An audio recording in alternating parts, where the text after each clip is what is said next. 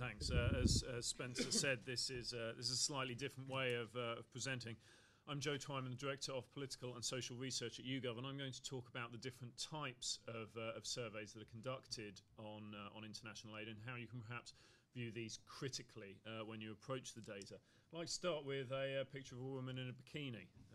Here's a picture of a woman in a bikini. Here's another picture of a woman in a bikini, and you may be wondering, well, why am I showing you two pictures of women in bikinis? The reason for that is this: because the iconic scene in the 1962 Bond movie in which a stunning Honey Rider emerges from the surf singing to herself has been voted the most inspiring bikini moment in history.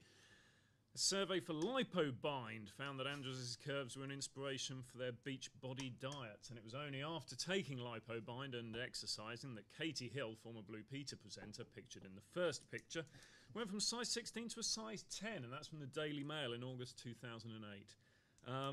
You may be wondering why I'm showing you this. It's an extreme example, admittedly a very extreme example, of a survey that is used to generate publicity. And it's not intended to provide insight into people's dieting, simply that. Before you think, well, the Daily Mail could be fooled very easily, so indeed could the Daily Mirror, the Daily Telegraph again, and the Daily Telegraph for the third time. For more information, visit LipoBind. These are designed to generate publicity. They're not designed to generate insight. And you may be thinking, well, what's this got to do with serious polling? These are quite clearly not methodologically rigorous. Well, people quite often conduct methodologically rigorous surveys in order to generate publicity. To give you an idea, this is the question that we ask at YouGov about abortion and the limits on abortion, which is currently a political issue. Currently, abortions are only legal up until the 24th week of pregnancy, except for cases of severe disability. Do you personally believe that the period during which it should remain at 24 weeks, or should it be changed? And so we ask people, should the limit be changed? And then we ask, well, should it go up or down, depending on whether they specify that it should be changed. And 46% say they favour a decrease in the time limit for abortion. So that's one way of asking. This is the way that another agency, not YouGov, asks a question about abortion to generate publicity. The difficulty is that this was then used to produce, in inverted commas, insight. Unsurprisingly, when you mention dead babies repeatedly in a survey, 72% say they favour a decrease. So, which is the right answer? Well, they're both right answers because they respond to the information that is provided to them. What you're doing is testing people's responses to a specific narrative. And so what we always advise people to do, sorry, I'll come back to that. What we always advise people to do is, get a clicker that works, is to ask the following questions when analysing any kind of data, but this is particularly true for overseas development aid and other such contentious issues. Firstly, ask who commissioned the polling. Ask who is asking the question, so which agency is involved. Ask what questions they are asking. Look at the full question wording and also the context in which it's being asked. Ask how they're asking the questions. In other words, is it being done over the phone, over the internet, face-to-face, self-completion perhaps? Who is answering the questions? What's the profile of people? Is it representative of the UK as a whole? How many people are answering? How is the data being analysed? Is something that was consciously and deliberately a campaigning poll being, shall we say, stretched to provide greater detail and insight? And how are the results being reported, which is the same point. I would also caution you to remember Twyman's law. Now, Twyman's law is not actually something I came up with. Tony Twyman, the media researcher, invented Twyman's law, but increasingly I'm of the opinion that I could have come up with it. So I'm passing it off as my own. And that's that anything that looks interesting or unusual is usually wrong.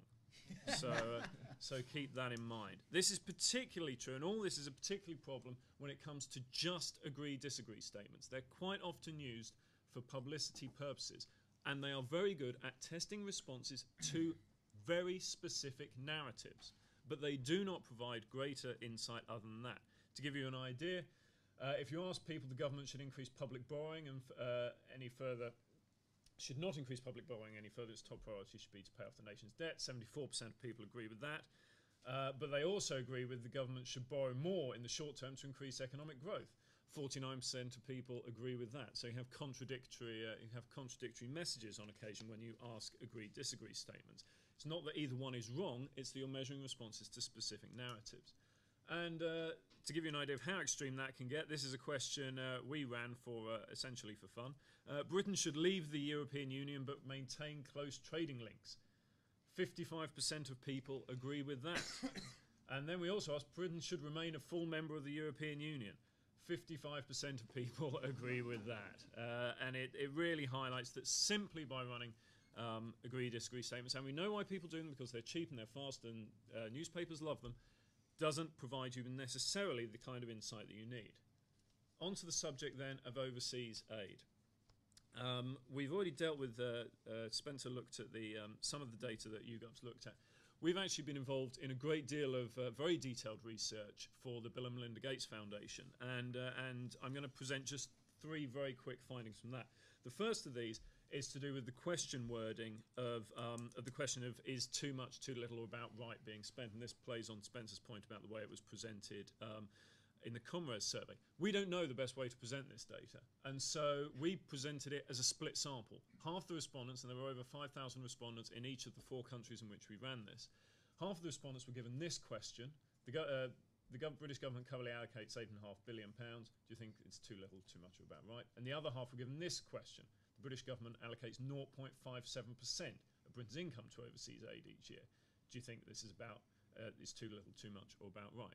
So 2 different things. We estimate that the first is, if you like, the worst way of presenting it. The second one is the best way. And this is what we found. Clearly there's a difference there. Which one is correct? They're both correct because they're both looking at responses to specific things. Where does, if you like, the true answer lie? Probably somewhere in between the 2. What's the overall story? A lot of people think that too much money is being spent on aid by the government. And then, picking up again on Spencer's point, we also did some key driver analysis explaining people's explain people's current views on international aid, and then also looking at how you could change that.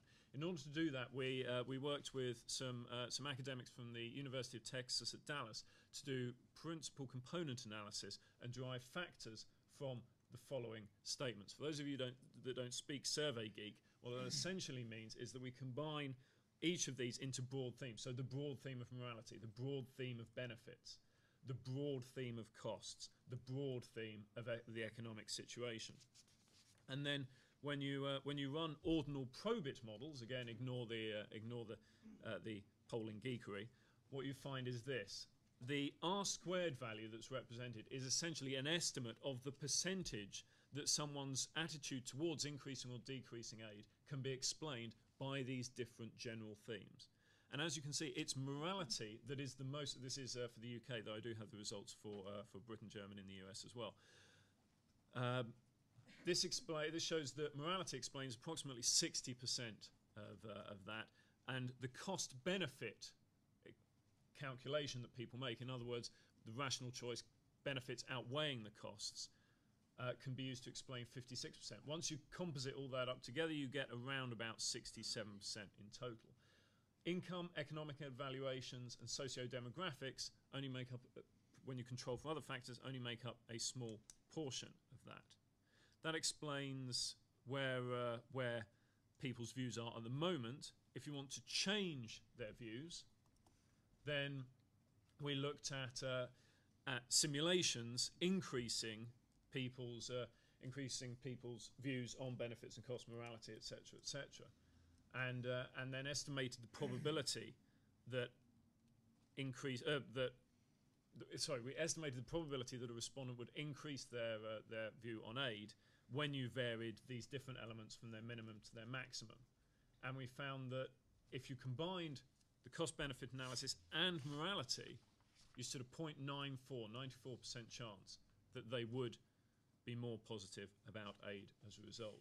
And that was significantly higher than individual elements. Benefits and costs was certainly the most significant of the individual themes. morality, although it explains more, is not so important in driving key evaluations.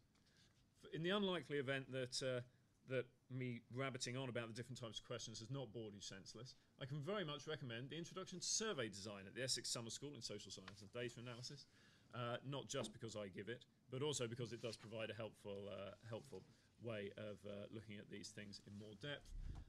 And if you'd like more information about the survey specifically and the other work that we've done on international aid, my email address here, as is my Twitter handle. Please follow me on Twitter.